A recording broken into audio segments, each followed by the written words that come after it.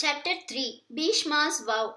With joy, the king received to his heart and his kingdom the resplendent and youthful prince Devavrata and crowned him as the Yuvaraja, the heir apparent. 4 years went by. One day, as the king was wandering on the banks of the Yamuna, the air was suddenly filled with a fragrance so divinely sweet that the king sought for its cause, and he traced it to a maiden so lovely that she seemed a goddess. A sage had conferred on her the boon that a divine perfume should emanate from her, and this was now pervading the whole forest. From the moment the goddess Ganga left him, the king had kept his senses under control, but the sight of this divinely beautiful maiden burst the bonds of restraint and filled him with an overmastering desire. He asked her to be his wife. The maiden said, I am a fisherwoman, the daughter of the chief of the fishermen. May it please you to ask him and get his consent. Her voice was sweet as her form. The father was an astute man. He said, O king, there is no doubt that this maiden, like every other, has to be married to someone, and you are indeed worthy of her. Still, you have to make a promise to me before you can have her. Shantanu replied, If it is just promise, I shall make it. The chief of the fisher folk said, The child born of this maiden should be the king after you. Though almost mad with passion, the king could not make this promise, as it meant setting aside the godlike Devavrata, the son of Ganga, who was entitled to the crown. It was a price that could not be thought of without shame. He therefore returned to his capital, Hastinapura, sick with baffled desire.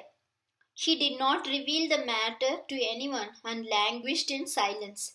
One day Devavrata asked his father, My father, you have all that your heart could wish.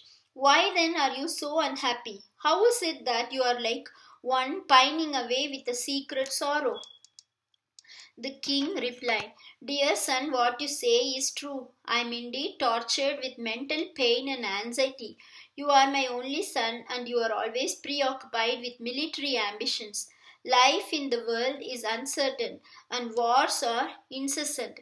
If anything untoward befalls you, our family will become extinct.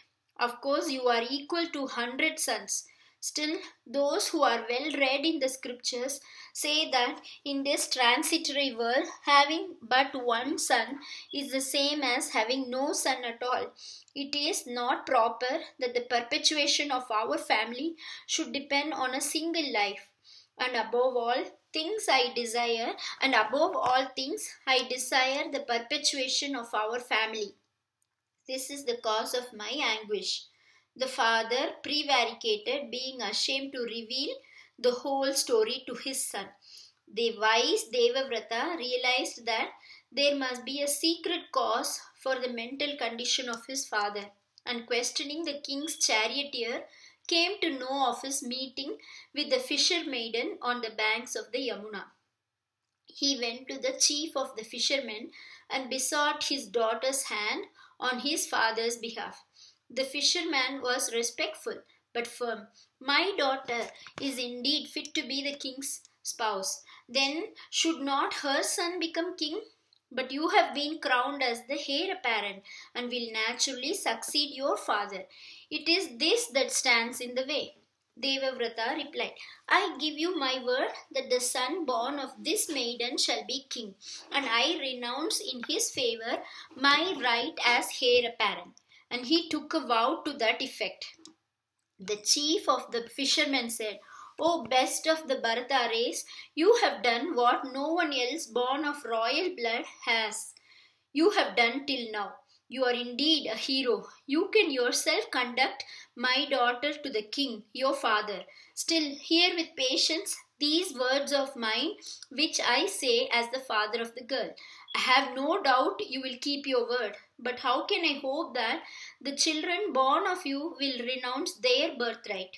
Your sons will naturally be mighty heroes like you, and will be hard to resist if they seek to seize the kingdom by force.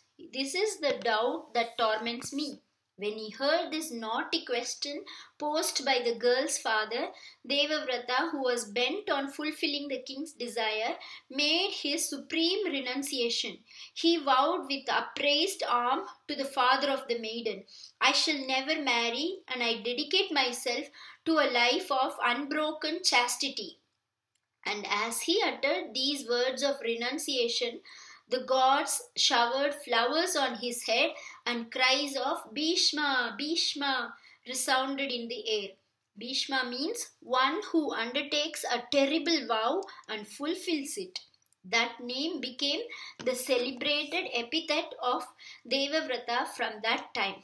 Then the son of Ganga led the maiden Satyavati to his father. Two sons were born of Satyavati to Shantanu, Chitrangada and Vichitravirya, who ascended the throne one after the other. Vichitravirya had two sons, Dhritarashtra and Pandu, born respectively of his two queens, Ambika and Ambalika. The sons of Dhritarashtra, 100 in number, were known as the Kauravas. Pandu had 5 sons who became famous as the Pandavas.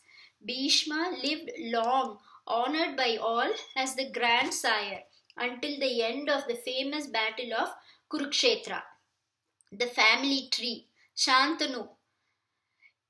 By Ganga, he got a son, Bhishma. By Satyavati, he got two sons, Chitrangada and Vichitravirya. By Ambika and Ambalika, two sons, Dhritarashtra and Pandu.